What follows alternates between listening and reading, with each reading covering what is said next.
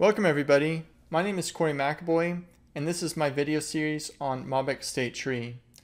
During this video series, at first I'm going to do an overview about what Mobx State Tree is and why you might want to use it, and then I'm going to go into a series of tutorials that demonstrate how to build an application with Mobx State Tree. In my tutorial, I'll kind of dive a little bit deeper into each concept. So if you're really interested in learning a lot about Mobx State Tree, I would recommend going through this entire video tutorial series and then really dive into the docs and build your own application. I think that's the best way to learn. Well, without further ado, let's go ahead and get started with the presentation. So if you're not already aware, Mobx State Tree is a state management solution for React and other JavaScript frameworks. State management solutions are really simple. It's just a centralized place where you can store data about your application. So rather than passing components down to children and back up to parents, instead you just have a centralized place where you can just store the data and access it from any component that you want. With most state management solutions, there are great ancillary benefits such as transaction support, normalization, and memoization. In Mobx State Tree, we'll get into this in a little bit, but it does include those benefits. Now, the industry standard is Redux. Especially for React. It is very complex and includes a lot of boilerplate. However, it is good for a lot of reasons. The primary reason is that it is proven to work in production at scale. This is highly critical if you're making an early stage design decision on what your technology architecture is going to be with your app. Twitter, for instance, and Grubhub use Redux in production. So it's proven to work at the enterprise level at scale. It also has a very large community attached. So if you run into some sort of issue or have some sort of question, there's a high percentage chance that you can get that answer with Stack Overflow or Reddit or any of those media outlets. It's also very performant, and that's been proven over time. And Redux is also immutable, which creates great support for transaction-related applications. And immutability also optimizes React performance through the minimization of re-rendering. The bad, obviously, I kind of mentioned this before, but Redux is very complex, and it's also very dependent on middleware. For instance, there's no asynchronous actions that are just built into Redux. You have to go and use Redux Sagas, Redux Thonk, which are middleware offerings with Redux. There's also the ugly part of Redux, and this is a common complaint from most of the users, is that Redux includes a lot of boilerplate. So to set up your Redux store, there's a lot of stuff you have to do. You have to create action creators, you have to create reducers. If you're using TypeScript, which I recommend, you also have to set up types for your actions and your entities. You also have to do selectors for pulling data out of the store. So it's a lot of boilerplate, and it takes a long time to set up and a long time to iterate because of all this boilerplate. Now, all this boilerplate and complexity create a motivation for a new state management library called Mobx. Now, Mobx is very, very different from Redux. Mobx is built on observable technology. And as a result, it has very little boilerplate, and it is still highly performant. So if you look here on the right, here are just some snippets of what Mobx kind of looks like.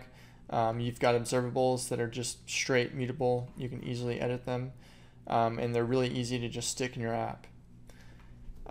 Some of the downsides of Mobx is that it is unopinionated. So that means that you can sort of build it however you want.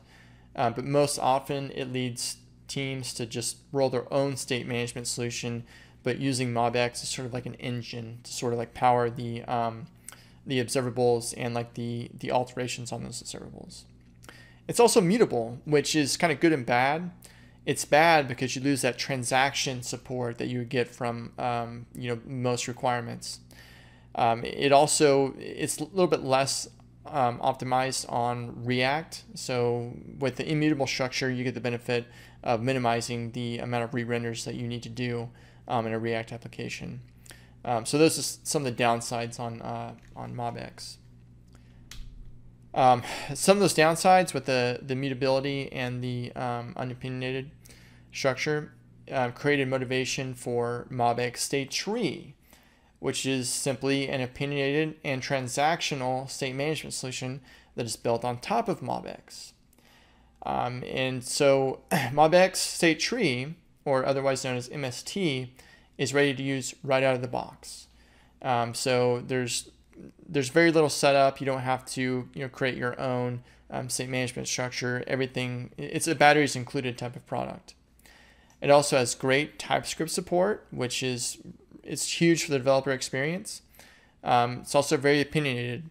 There's a way that you're supposed to use Mobx State Tree, and so following that structure it's just really easy for the developer to understand, and it's just really easy to get started with.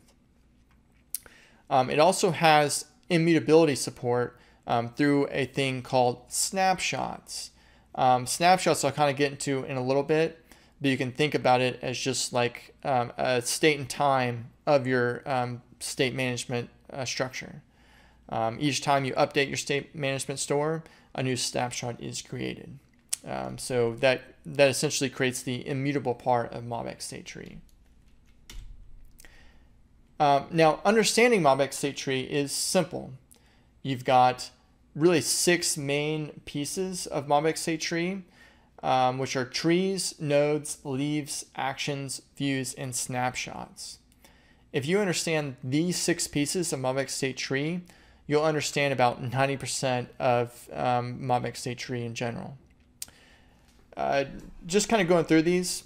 So trees, nodes, and leaves. If you focus your attention here at this little rounded square, this group of nodes and leaves, this is considered a tree. And then each node will contain several leaves. So trees contain a group of nodes, and nodes contain either leaves or pointers to other nodes. So this is essentially trees, nodes, and leaves. Now a snapshot is a point in time of your tree. So let's say your tree is initially created. That will be your first snapshot. And if you go in and edit a piece of your tree, let's say for instance this leaf right here, a new snapshot of your tree is created. So you see down here at the bottom right, I've got this leaf 2, which is a different version of our previous snapshot. So these snapshots essentially create the immutable representation of our tree, which is really handy.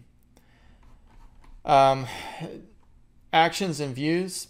Anytime you want to update your tree, you'll do it through an action.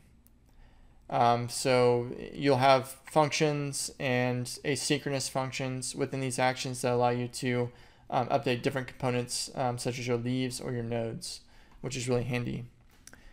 Now views, these are like computed values within your tree. So let's say you've got like several nodes of employees, and maybe you want to find out how many employees are in your tree. You can create a computed view called number of employees, and it simply looks at the number of employee nodes that you have, and it will just return the value. So it's not an explicit value in your tree, but it's a computed value. And in Mobx State Tree, this is really beneficial because Mobx State Tree has memoization built in for most of the views.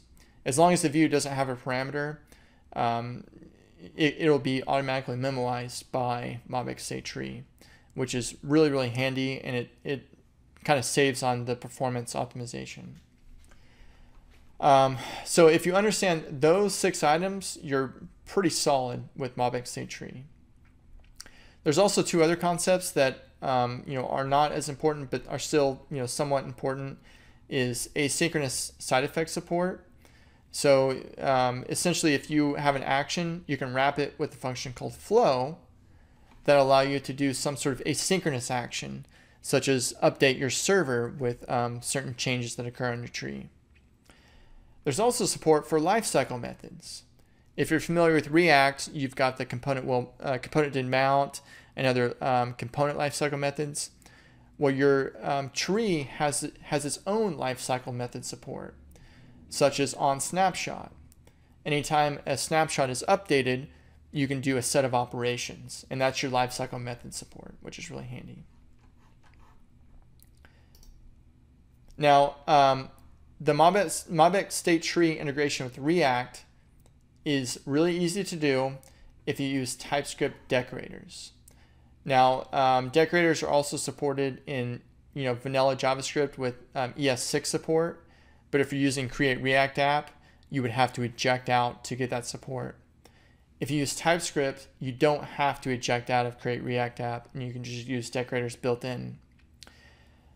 Now, the way this really hooks into your React app, there's several ways you can do it, but the way that I recommend is when your app starts up, before you actually do your first render of your application, you should first create the root tree instance, and then after that, in your basically the root level of your app, wrap your app with a provider component, and in that provider component, which comes from Mobx State Tree, you can input your root tree as a property, and then if you do that, anywhere in your app, you're able to access the root tree using decorators. And that's what I have over here on the right, this little snippet. I use a decorator, this is a decorator right here with this @ and then some sort of word. You do this before your React class. All you do is you do inject and then whatever the name of your tree is. And if you do this, you'll be able to access your tree through the class component props. So if you see down here in this component did mount method, I'm actually accessing our root tree right here using this .props.root tree and then whatever function or value that you want to reference. If you want to listen to any sort of updates to your Mobx State Tree, you would need to use this observer decorator as well on your class. And if you have that, your component will essentially listen for any changes that occur. It's also very important to do the ejects first before your observers. If you don't, you'll essentially run into issues. I also do want to note that you don't have to use decorators. Instead, you can use higher order functions, higher order components, kind of like what you do with Redux. However, I just find it much cleaner to just use decorators rather than composing several higher order components together, which is kind of ugly in my opinion. So that's how you inject it into React. I think this is really simple relative to other strategies. Now, an important note, if you're making a design decision on whether you should be using Mobx State Tree or not, there is one important gotcha that you really need to understand in order to make this decision. There's an issue called issue 440 on Mobx State Tree where there is a known performance problem in which you have a tree with a large number of nodes, especially like once you hit 2,000. So for a practical example, imagine a to-do list with 5,000 to-dos, and they're all stored on your client state. Anytime you go to create a new snapshot, there is a bit of a performance issue, and it actually locks up the UI. This is unfortunately a big issue, but there are workarounds for it. The most popular solution that I've seen is to move the large volume of nodes into a thing called volatile state. This volatile state is essentially excluded from snapshots. So if you do this, your performance will dramatically increase, but you'll lose the benefit of Mobx State Tree snapshots. So your app may not be fully immutable because the stuff in the volatile state will not be involved in those snapshots, which is kind of a bummer. And this is just applicable at the time of this recording. This could end up being fixed in the future. I know that they're currently looking for maintainers, so this very well could be a non-issue in the future. Okay, so that's pretty much a high-level overview of Mobx State Tree and how you hook it up to React. Next, I'm going to go through a tutorial where we'll actually build an application using Mobx State Tree. This application is going to be rather simple. It's going to basically be an employer and employee type of app where you can add or remove employees, and the employer will have simple properties such as like name and location. But I think we have enough in this app to really give you a sense of what Mobx State Tree is and how you can use it in every little way.